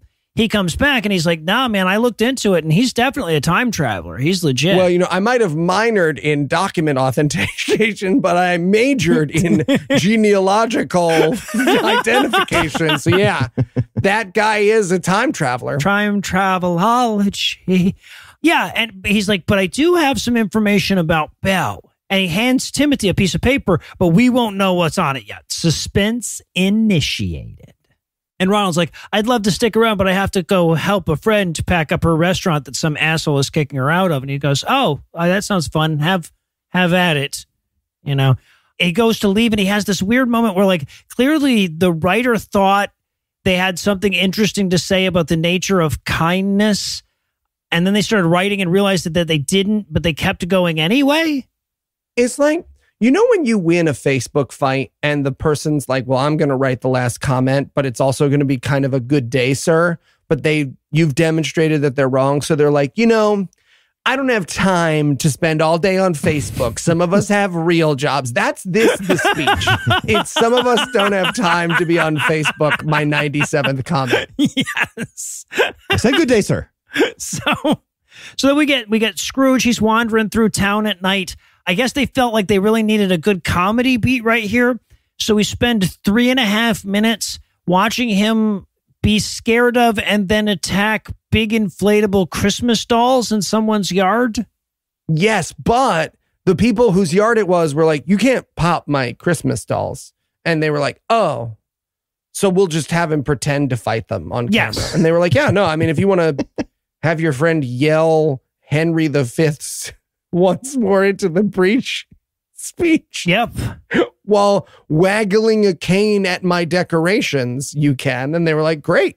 We will spend 8 minutes of our movie doing it. Jesus Christ. I feel like they had balloons in 1844. The whole speech. Yeah. He makes it through almost the entirety of St. Crispin's Day. Yeah. Yeah. That's what Henry V was talking about, though, right? In that play? Yeah, he was talking about fighting balloons. Yes. Yeah. Oh, absolutely. Okay. The French are the balloons of nations. I don't know. Yeah, it's a metaphor. Yeah. They are, though. So then we get Cratchit. He's also wandering through town all dejected and broody. He sees Jacob Marley's ghost in the reflection of one of the windows now. All the ghosts fucking show. Hey, sorry, we forgot we were supposed to do a you're an asshole thing. Fuck, we did. Yeah, right. really Because the late. Grim Reaper shows up right after that. And they're just, Hey, sorry. We had to walk from the fast to here. We've just been fucking jogging through time. It has actually taken us quite a while to get here. Can I get that porta potty key back? Because that's the only time machine that we have. Anyways, don't be a piece of shit or something. I don't know. So was Jacob Marley like reassigned to future Tiny Tim now? Tiny Tim the 6th or whatever? And will he be hanging out with him a year from now? yeah. Right. Yeah, no, these are the fucking questions. So he runs away. He runs into Patrick Swayze trying to do the clay scene. Okay. So he runs away, and then I guess he's out in traffic, and so what they're going for here is that he almost gets hit by a car, but Scrooge pulls him out of the way, right? Scrooge saves his life. They don't have the stunt budget to actually make that happen. So what we see is Scrooge gently suggests that he moves up on to the curb, and then a car drives nowhere near him 13 seconds later, right? Yeah. But this is so that he can have the whole big but why did you save me? I've been very mean to you. And then you have to have this moment where does the writer of this movie think it's okay to watch a man die when you could prevent it if he's been mean to you? Right. At best, this writer's moral compass is, man, if I wasn't a Christian, I would let everyone rude to me die in front of me. But I am, so I don't, Petra. And she's like, you live your life, I live mine. La, la, la, la. She's licking a blade, by the way, in case you're wondering what that noise was. I was curious. So then they hear a voice behind them. They both think maybe it's a ghost, but it turns out that it's just Matthew, the homeless guy from before. And it turns out that the building that they just happen to be standing in front of is a big fucking church with the big fucking cross on it. Damn right you're at the right podcast. Fuck yeah. You admit it. You guys were walking through this movie and you were like, Eli, I don't know that this is a Christian enough movie. And this came through. What did what? When she started citing Matthew 25, I was like, all right. No, I'm in. But yeah, no. And the last third of it is what it took to convince me. So yeah. So then we learn that Matthew actually has a home. He just fakes being unhoused so that he can minister to the other homeless people. He's a pastor in the streets and a freak in the sheets. Is this a thing that they do? Are there undercover pastors? I don't think they're I know there are pastors who spend their time ministering to the homeless, which is the second worst thing you can do, but I don't think they do it in a bit. I don't think they do it as a character. Yeah. Maybe I'm wrong, but sometimes God needs a clever ruse to spread the gospel, apparently. Okay. You have no idea how useful is when it comes to saving people's souls, apparently. Yes, but we learn at length here that fucking Jesus loves the little children, all the children of the world. It's just so banal, right? We spend 5 fucking minutes of this movie with the pastor guy going, you know what's awesome is sacrificing your son to pay off another person's debt. Right? Pretty cool. Right? You know who I think is pretty Christmas cash money? It's you ever see a teen youth pastor try and relate pop culture to their sermon, right? They're like, the only era I'm interested in, Taylor Swift, is this era that we're all about to enter together, an era of the Lord. Guitar guy. Right. But Matthew's got to go. He also has to help pack Belle's restaurant up. But just before he leaves, Cratchit's like, hey, there's something about Belle that you guys should know. And then the scene ends. Suspense thickens, right? What is it about Belle? So we cut to the diner. Everybody's packing everything up. They're like, isn't there anything we can do, Belle? And she says, all that's left to do is pray. And then they don't pray. I just want to point out that they don't then pray. So the miracle can't be attributed to God here. Also, she already gave up. Also, the thing you could have done is paid for your food. That would have worked. But she's already done with the diner. So like, all right, we could pray, but like I shut it down. Yeah, so. I already Can we talk about homeless Heath lady and the cheese? It's important to me emotionally. Also, can we just mention that they seem to think packing up a restaurant is wiping down stuff with a rag? That's all they're cleaning Closing it so they can leave. I guess. Yes. Yeah. Exactly. Yeah. They're just doing roll-ups. Oh shit. Yeah, we don't need this. This is dumb. But yes, there's a cheese moment and I'm very excited. Yes. Okay. Yeah. She comes out and she's like, oh, who am I going to give all this cheese to? I'll give it to this homeless person, not the other ones. Right. And she's like, fuck yeah. And she will spend, hey, podcast listener, look at me. There's like 19 minutes left in this movie. This actress mimes eating cheese through the rest of the film. Does. I spent the next 19 minutes being like, what? Show me the fucking cheese. What cheese did you get? Yeah, it's a box of mystery cheese. Just say what it is. No matter what is happening, any scene that we describe to you, you have to understand that if the camera pans in a certain direction, there is this same woman in the background just being like, just like Heath in a fucking cheese tray. Yeah. Yeah. She's got to slow it down. Like you can eat it like an apple, but just take little bites. It's fine. Keep it classy. Yeah, exactly. But Scrooge comes in and he's doing his bit again. He's pretending that he's angry and hateful and despises Christmas again. Belle says, don't tell me you've reverted to your old ways, but she wouldn't know about his old ways unless she'd read the fucking story anyway. Yeah. Okay. So I missed a lot of this because I was just thinking about cheese for a while. You were watching you were criticizing Tilly's cheese technique. Very angry about it. And then I heard it brought me out of my cheese stupor. The line, "I've come to claim my sister," said by Tim. And I was like, what the fuck did I miss just now? How did they get to there? Well, that's right, everybody. The twist is that Tim and Belle, the will they, won't they love interest throughout the movie, are brother and sister. Yep. The ones that have stared longingly at a photo of each other throughout the entire fucking film are twins. Yes, is the fucking movie. Why would you set up having them almost fucking high school? Why would you do that? I don't know. So, but yeah, and he's like, but now I've decided to forgive your mortgage and give you half my company. And of course, she's like, well, I can't even run a fucking restaurant. What in the world makes you think I'd be qualified, to have any input on your company? And he's just like, gumption, just gumption probably, or something like that. Yeah. Also, I just have to point out that when they announced that twist, Petra's like, oh, I like Star Wars. And they're like, Petra, shut the fuck up, okay? She totally does. She's like, obviously. Who's your father, Darth Vader? I'm like, yeah, that's where we stole our twist from, Petra. Are you happy now? You happy? Yeah. You killed the sketch. Gonna murder you now. Roast this dumbass plot twist, Petra. Just roast it. Okay. But yeah, so then now everybody forgives Cratchit. The homeless lady offers him some cheese, and he goes, what is this, Limburger cheese? And everybody laughs like the end of a fucking Scooby-Doo. Why would that diner have Limburger? It's so stupid. That's so dumb. That doesn't even make sense culinarily.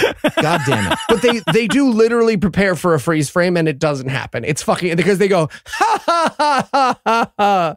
Oh, still rolling. Oh, okay. All right. Yeah. Ha, ha, ha. We go back up. There's also a great moment where Petra's like, wait a minute, he's your brother, so I could fuck him?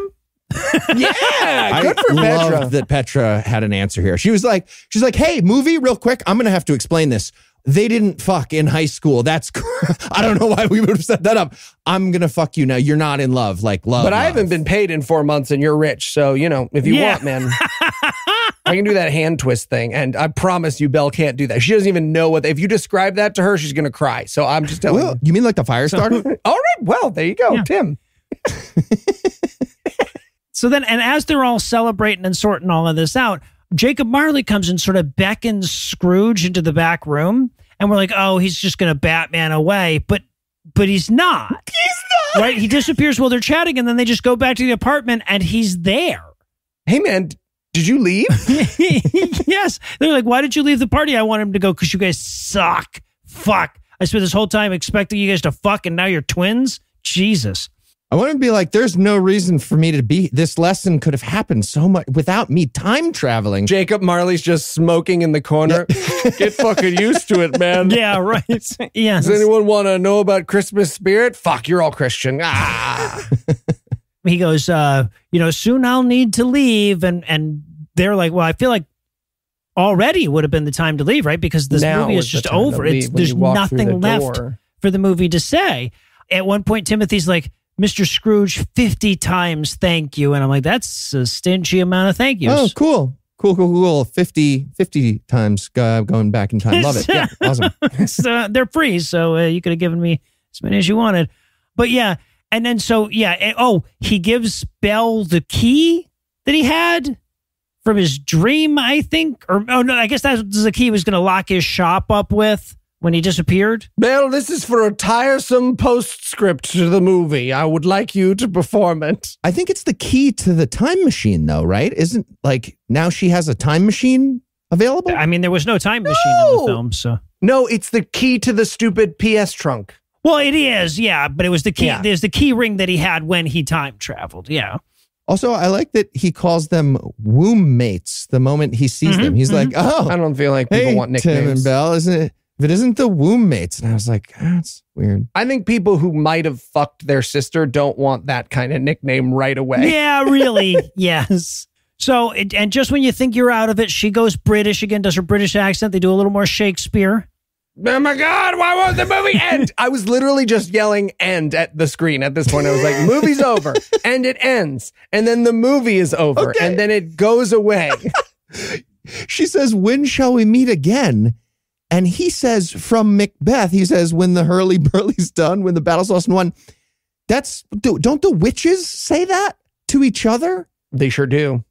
How does that relate to any, like they just... Nothing. Okay. They know those 4 fucking Shakespeare quotes, and they were going to use all 4 of them, goddammit. Exactly, yeah. So name an infinitive of a common verb, to be or not to be. They're just like adding Shakespeare. Good question.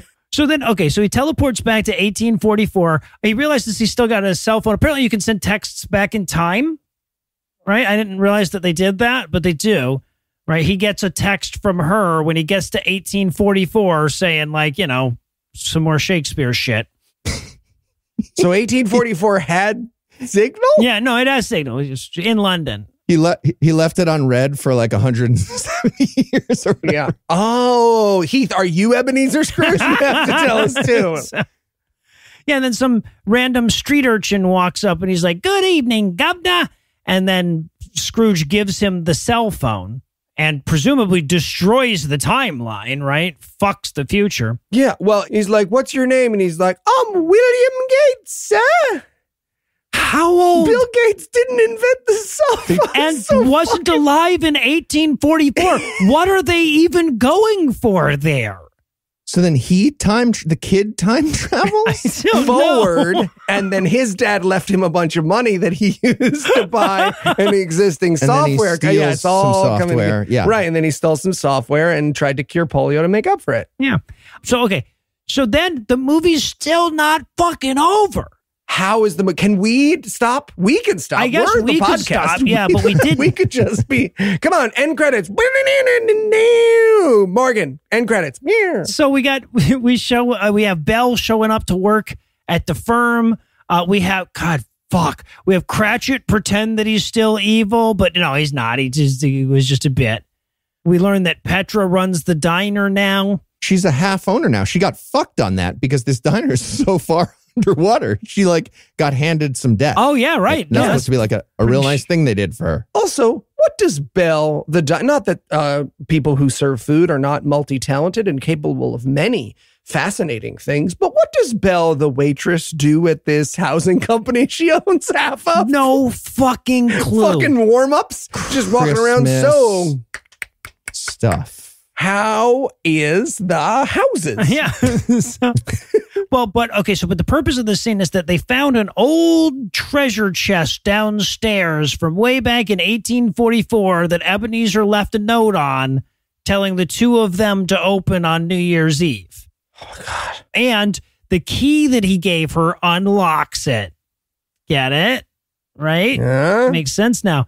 And so they start looking through the box. They pull out the crutch from the beginning, Tiny Tim's crutch, and they both say in unison, Tiny Tim's crutch, but they wouldn't know about that. They weren't watching the movie. That was us. Yes, exactly. And, they have some more, everyone needs a crutch, just like Jesus. In fact, the movie's actual words are, Jesus is the most wonderful crutch of all. Oh, man, they should have gone with that for the post-colonic. A missed opportunity. Okay. So according to the movie, you just need a quick surgery from 1844 and you don't need Jesus anymore. Then you don't, right. Well, to be fair, yeah, it's true. Just need some cocaine. You don't need Jesus anymore. There's a Bible in there. Like the evangelism is so thick at the end of this film. It's almost like it was Jesus the whole time plot twist there. If Jacob Marley had pulled off the chains and been like, much like my father taught me, best ending of the movie ever. So then they actually do the laugh freeze frame thing, the Scooby-Doo thing, but the movie's still not over.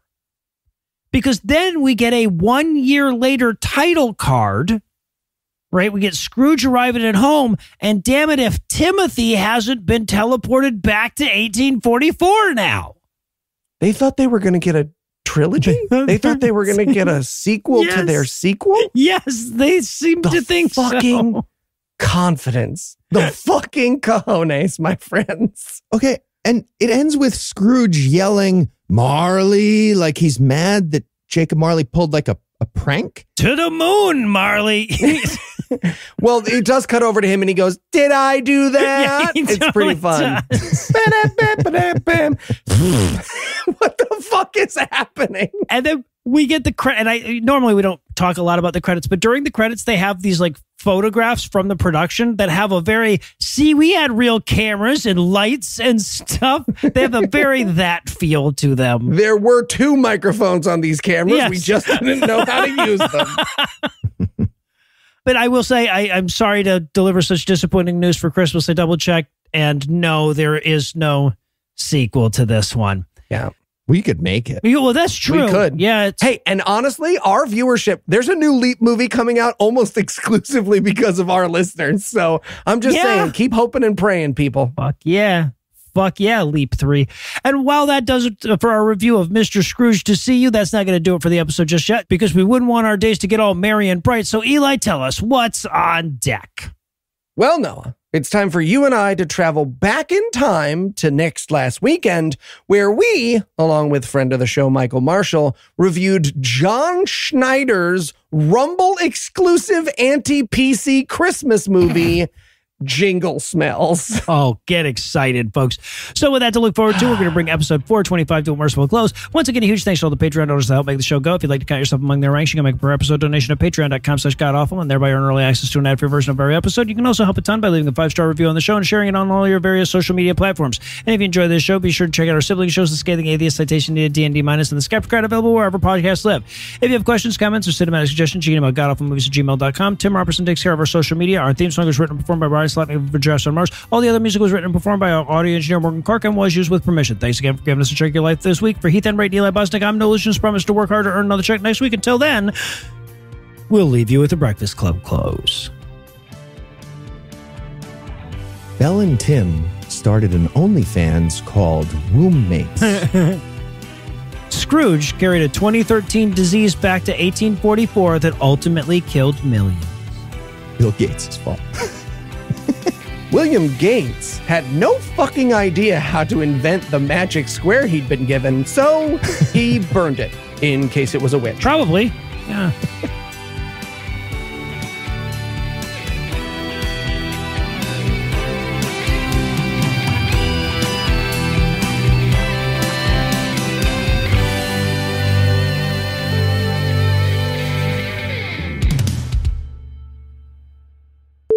preceding podcast was a production of Puzzle and a Thunderstorm LLC, copyright 2023, all rights reserved. Wars are fought by adults, but they destroy childhoods. At Save the Children, we focus on what matters. Children in the U.S. and around the world are facing unspeakable hardships from war, poverty, and the climate crisis. This giving season, your gift will be matched 5 times to help more at-risk children. That means a gift of $5 will become $25. A gift of $10 will become $50. Donate now at SaveTheChildren.org. Shopify helps you sell at every stage of your business. Like that, let's put it online and see what happens stage. And the site is live. That we opened a store and need a fast checkout stage. Thanks. You're all set. That count it up and ship it around the globe stage. This one's going to Thailand. And that, wait, did we just hit 1 million orders stage? Whatever your stage, businesses that grow with Shopify. Sign up for your $1 a month trial at shopify.com/profits23.